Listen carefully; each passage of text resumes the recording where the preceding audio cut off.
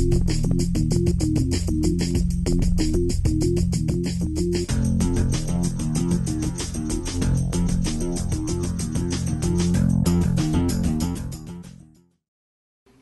afternoon. I'm Curtis Haymore. I'm president of the National Capital Area Skeptics.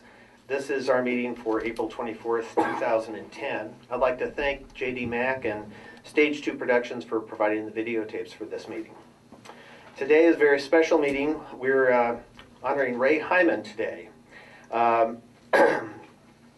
Ray Hyman is one of the world's leading skeptics. He's an authority in the study of deception, self-deception, and why people believe strange things. He has over 200 articles on these topics. Despite intense controversies, he is recognized as one of the most fair-minded skeptics, and he's been able to maintain the respect of both parapsychologists and fellow skeptics. He's Professor Emeritus of Psychology at the University of Oregon, where he taught since 1961.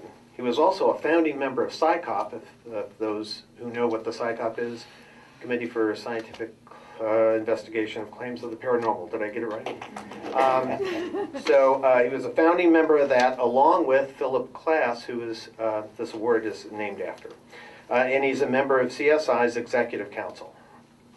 From 1985 through 1991, Ray Hyman served on the National Research Council Committee on Techniques for the Enhancement of Human Performance, formed at the request of the U.S. Army Research Institute to evaluate human potential involving biofeedback, meditation, guided imagery, accelerated learning, and paranormal phenomenon. Any of you who've read the book or seen the movie Men Who Stare at Goats, that's what we're talking about. So Ray was in the middle of that, and the story he told me this morning, I hope comes out, how he helped guide the author to the story.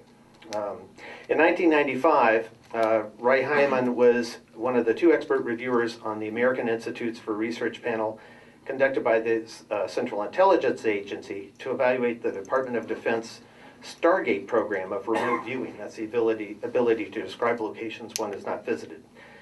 His skeptical review of Stargate research was influential in the panel's conclusion that the results could not be unambiguously interpreted as supporting a paranormal phenomenon. In 1989, he founded the Skeptics Toolbox, so he's actually tried to translate a lot of his knowledge to other people. And this is an annual summer workshop offering attendees close and formal interaction with him and other faculty instructors while tackling paranormal or pseudoscientific case studies using the tools of scientific skepticism. In 2003, Ray Hyman conducted a seminar workshop for us, our NCAS members here, and guests, on the psychology of psychic readings. He's currently working on 2 books entitled How Smart People Go Wrong, Cognition and Human Error, and the second book is Parapsychology's Achilles Heel, Consistent Inconsistency.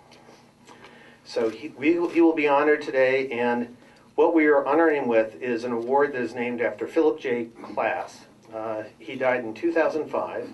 Philip J. Klass was one of the original conveners of NCAS in 1987. And was an important longtime mentor to our organization. In 1975, he, along with Carl Sagan, Isaac Asimov, James Randi, Ray Hyman, Martin Gardner, Paul Kurtz, and Sidney Hook, and others, was a founding member of CSICOP, which is now called CSI.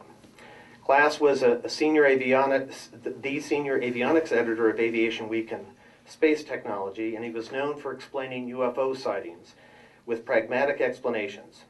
Although his detractors styled him as a debunker, in fact, debunking was the consequence, not the purpose of his efforts. He sought to investigate flying saucer reports and thus convert UFOs, unidentified flying objects, into IPOs, identified flying objects. He wrote several books on this, and we created this award in his honor in 2006, and the previous recipients had been Michael Shermer, James Randi, Robert Park, and Paul Kurtz.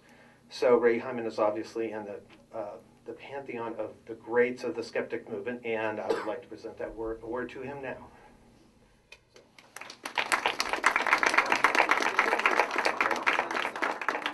We'll just pull the cover off of this. So this is the award. Wow. So it's quite nice. And we will ship it to you because it's sort of fragile to deal with. But anyhow, thank you so much. Congratulations. I was wondering how to get this through security. Yeah. Thank you so much. You're welcome. Okay. Thank you, Kid.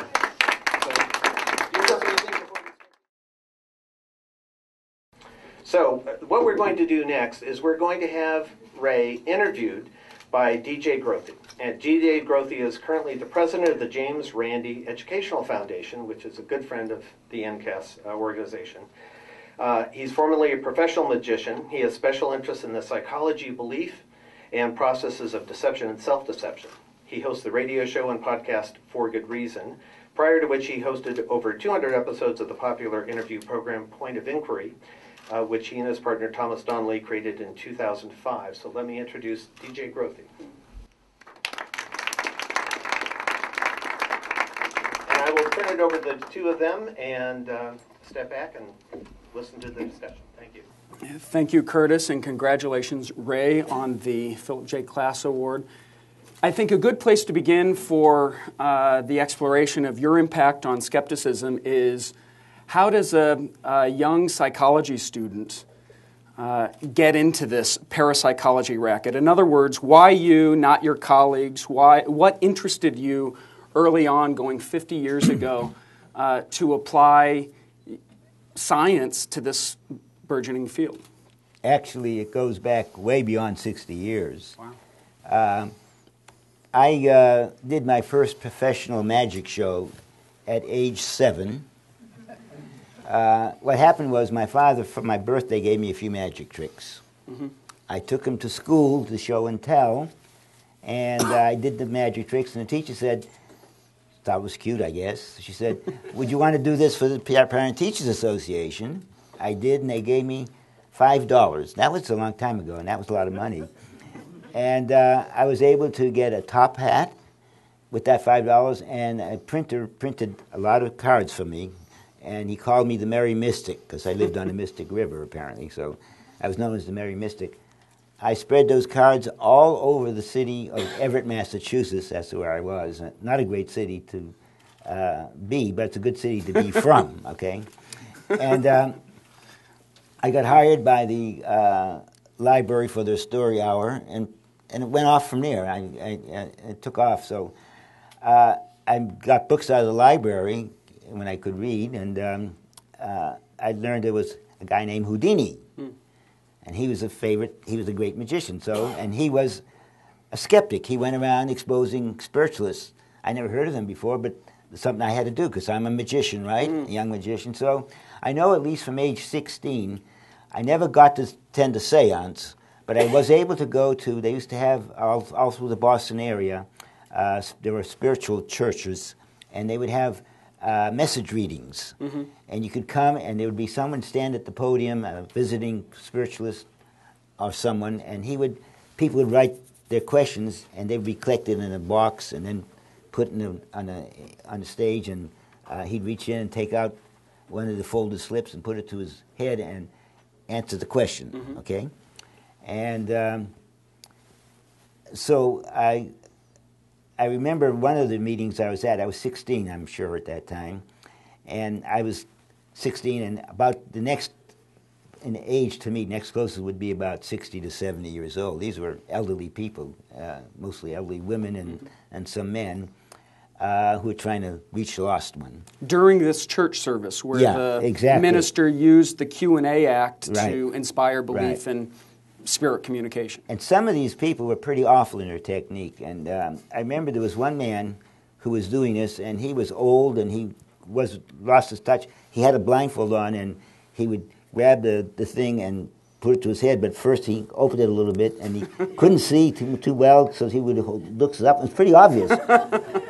And I thought all these people were going to see this, and they'd be very upset, but everyone was looking everywhere except at him. No one was looking at this guy. And a lady sitting beside me, a nice little old lady, she was looking at the ceiling. I said, look at this guy. She looked at me, and then she looked behind her, but she would not look there. And I realized, even at that young age, that these people don't want to see this thing, even though they're obviously being duped. They didn't want to see it. So I learned lessons like that as a kid. I went to a lot of those things.